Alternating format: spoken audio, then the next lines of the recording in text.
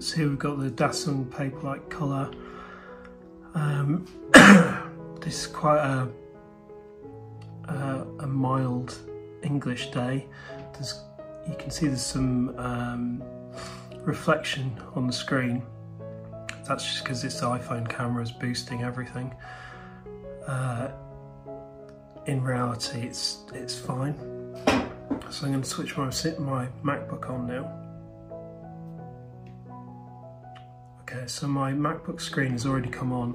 It takes a couple of seconds maybe for this screen to turn on. I find that it works best with these monitor settings. Display.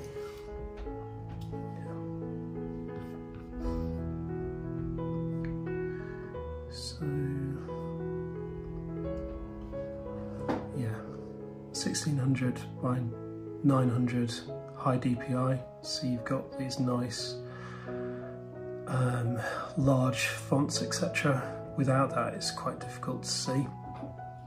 I have my MacBook screen with a black background and mainly showing the desktop, so it's not distracting next to it. I use a program like this,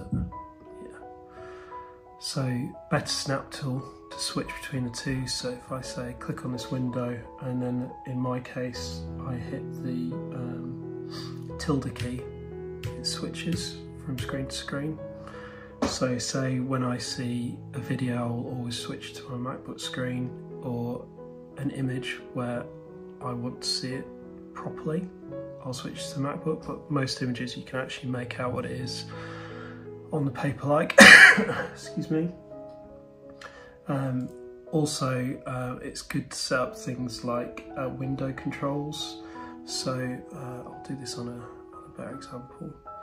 Yeah, so let me just go up Reddit. So to avoid scrolling and moving windows, do things like set up a hotkey to move to the left of the screen, move to the right of the screen, go full screen, and then generally avoiding using the mouse. So things like use keyboard control to do things like hiding and toggling. And scrolling is actually surprisingly okay on this, so I think that's fine. I'll show you the Paperlike settings as well. So there's this little client that you can download. There it is. I'll just shut this stuff down. So I played with this quite a lot. I think that these are by far the best settings for my use cases. So contrast 5, text mode, fast plus, which is not the fastest setting, but the second from fastest setting. So you're basically coming up with a compromise between speed and ghosting. You can see there's a bit of ghosting on the screen here. I don't really mind it. I think of it as like newspaper print when it's gone over to the other page. I don't really mind that effect. Now for reading text, I think this is brilliant. It's really comfortable. It's just like reading off paper. This is in, I don't have any lights on at all now. I've put a little monitor light over the top of it. So that's it with the monitor light. It's better. Colour e-ink screens love to be well lit. If they're dimly lit, it feels very low contrast. I'll just give you a taste of that. So I'll turn off this light and I'll shut the curtain.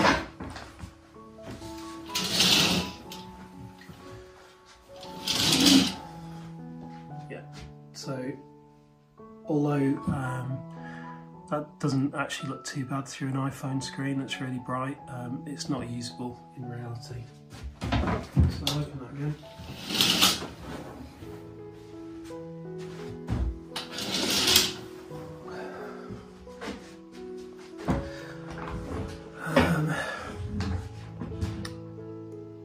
One thing that I would say about this is that it isn't as good as say using a dedicated colour e-ink device like a Tab Ultra Color from Boox. You're not using an optimised e-ink OS, so I don't think it can really be expected to be as good. So for instance, if you're say looking at images, let's put Parrot and go to images. Okay, these look like very low res graphics from an 80s computer.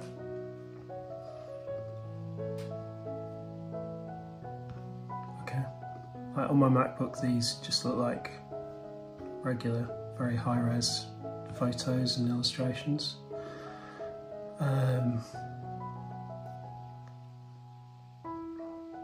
What else? Oh, I haven't even tried to watch a video on this, it'll be terrible. But just in case anybody feels the need to try it. Trade Point get 25% off kitchens when you spend £4,000 on a kitchen, or 50% off. Right, you have $1,300 to spend. I would say that that is not watchable. Why would you get any other phone? Right, you have $1,300.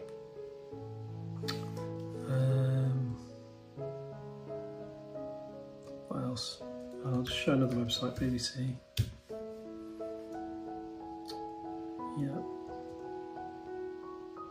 So the text is fine, and you can make out, if you recognise people, like say, I can recognise a lot of these sports people, etc. I can recognise Trump just from the image, but it's not really that important to me to actually see those images in high quality. One thing that is very good on it is newspapers. So if I go to Press Reader, so I get all these free from my local library. So I want to look at the Guardian. Read now. Okay, so it's not actually readable in this print view. But whenever you see a story that you're interested, you can cycle through them.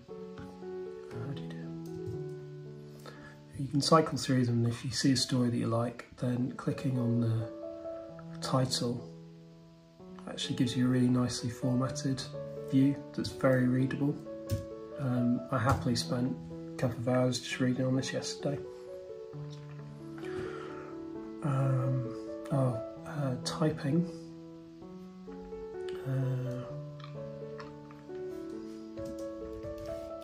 Don't usually use Pages.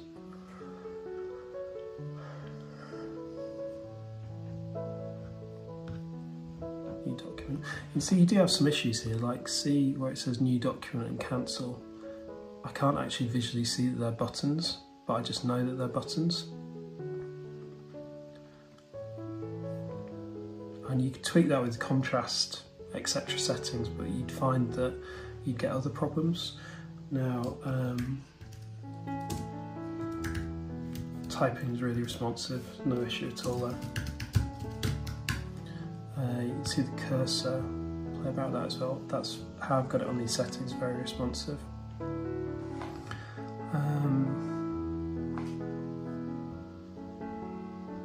Yeah, I suppose that's it.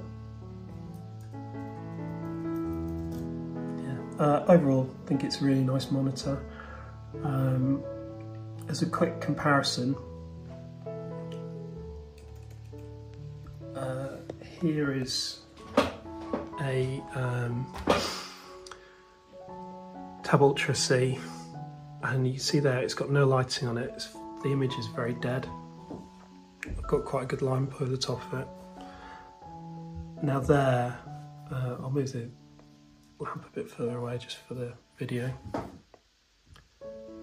You can see how good quality those graphics are compared to using an Eink Monitor on OS X, and it'll be the same on a PC. So it's not going to replace reading things like graphic novels or illustrated books. Turn that back off. And then, so this is how I've got my Mac set up. So you can see it's not distracting at all. That's with the screen on. And whenever I want to flick something over, I just press one key, move it between. And then around the back of the unit, it's got this very strange thing here. It's like kit from Knight Rider. This moving light on the back. It's fine in a study like this, but if it was in your bedroom, I think it'd be quite irritating. As it comes, the cables are quite messy. So here I need a cable for the monitor light because I don't like built-in front lights, so I didn't get one with that option. And it needs a cable for the settings, a USB cable. It needs a HDMI cable.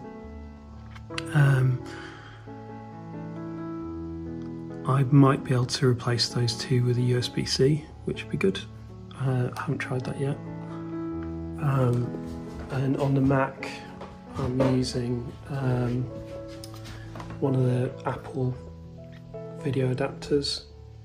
So I'm just using one USB-C with the HDMI and the USB going into it. The USB is only for the settings, so it's not really that necessary, but at least when you're first using it the first week or so, I imagine you'll probably use the settings quite a lot to try and optimize it to how you like it. Yeah, that's it.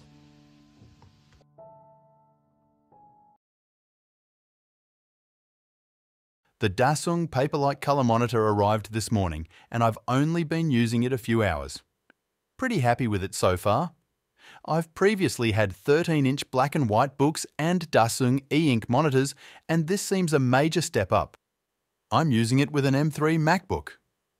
No flicker issues on my preferred settings. It's built like a tank. Better build quality and looks than I was expecting. I didn't get the front light version because I generally dislike them. With a decent ceiling light, it feels fine to use it without a monitor light. The screen is bigger than I would have preferred. Identical size to my 16-inch MacBook screen would have been ideal for me. I had hoped it would replace my Tab Ultra C for A4 books, example graphic novels and illustrated textbooks. But the Dasung is just not graphically good enough in comparison, as it's not running a OS that's heavily customized for e-ink. My main use cases for it are editing documents, reading web pages, and a bit of coding. All of which it seems great for. Settings I've settled on so far. I'm using the Dasung desktop client. I find it most practical to have my MacBook screen on, but pretty much black so it's not distracting. I use Better Snap Tool to quickly switch windows between the screens, mainly for video content. I've done a bit of optimizing on OS X. First was I changed the desktop so it's still black on the MacBook, but white on the Dasung, and second, I changed the Dasung resolution from the native 3200 into 1800 pixels to 1600 into 900, high DPI. I left my 13-inch Paperlike at work, but it seems about the same. Not in good lighting. In low lighting, the color e-ink displays don't perform as well. Probably worse than a dedicated e-ink color device, as there's no e-ink optimization from the source operating system. Mouse lag is about the same for similar quality settings.